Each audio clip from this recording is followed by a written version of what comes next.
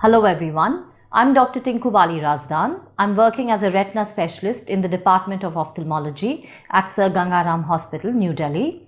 And today I'll be talking to you about diabetic retinopathy. Now, diabetic retinopathy is a complication of diabetes mellitus which affects the eye. A diabetic patient, you'd be surprised to know, has a 4 times more chance of becoming blind as compared to his non-diabetic counterpart.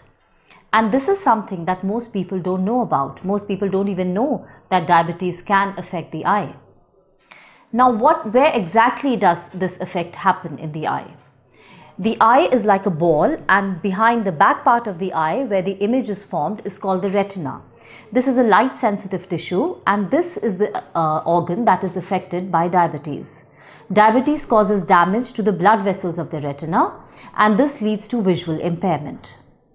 Now, a patient who has diabetes may have no symptom whatsoever in the early stages of diabetic retinopathy, and then it may keep on progressing and gradually lead even to blindness. As we all know, India is the diabetic capital of the world. We have the maximum population of diabetics, so it's important that we all know about this vision-threatening complication so that we can prevent visual loss and detect it at the right time. Diabetic retinopathy is divided into non-proliferative diabetic retinopathy and proliferative diabetic retinopathy. Non-proliferative diabetic retinopathy is the early stage where diabetes causes damage to the blood vessels of the retina. These vessels start to become leaky and fluid starts to leak out from them. This fluid can collect in the center of the retina, which is called the macula, and cause swelling over there, and this can cause blurring of vision. So the early symptoms of diabetic retinopathy can be either blurred vision, spots in front of your eye, a black spot in front of your eye, and these changes keep on progressing till the advanced stage, which is called proliferative diabetic retinopathy. In proliferative diabetic retinopathy, new vessels start to form on the surface of the retina. These blood vessels are abnormal blood vessels. They are very delicate and fragile, and they can bleed inside the eye and cause severe visual loss.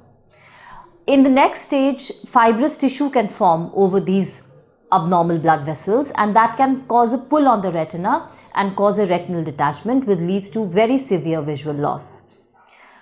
The important thing to remember is that the early stages of diabetic retinopathy may have no symptoms whatsoever. So, it's very important that every patient with diabetes goes for a regular eye checkup at least once a year.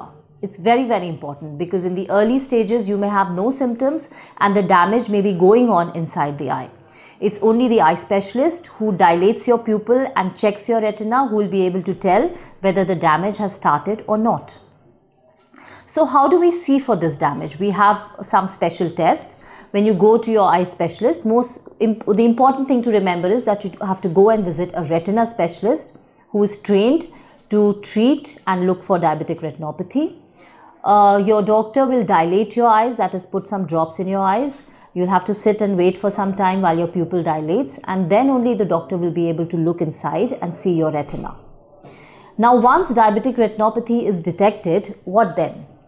Well, in the early stages of diabetic retinopathy, no treatment is required. We just ask the patient to control their sugar, their blood pressure, get their hemoglobin checked and maintain it. Also, your lipid profile is very important. Keep your cholesterol under control and keep coming for a regular eye examination, which could be anywhere between 3 months to 6 months. Once you have an advanced form of diabetic retinopathy, wherein there is swelling in the center of your retina, which is called macular edema, then the treatment is to give injections inside the eye. A diabetic patient may require multiple such injections, and usually these injections are given at 1 month's intervals.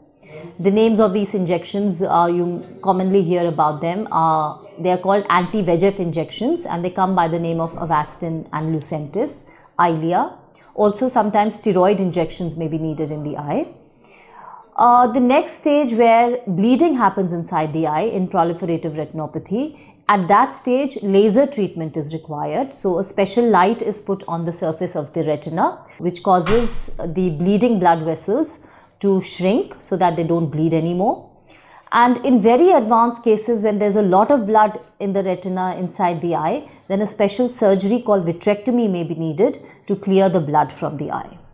So these are the various treatment modalities which are there. But the most important thing to remember is that every diabetic patient needs a dilated retina examination at least once a year. So please do keep all your sugar, your blood pressure, your lipids, your hemoglobin well under control, and please go and see an eye specialist, a retina specialist, at least once a year if you want to protect your eyes from diabetes. Thank you so much.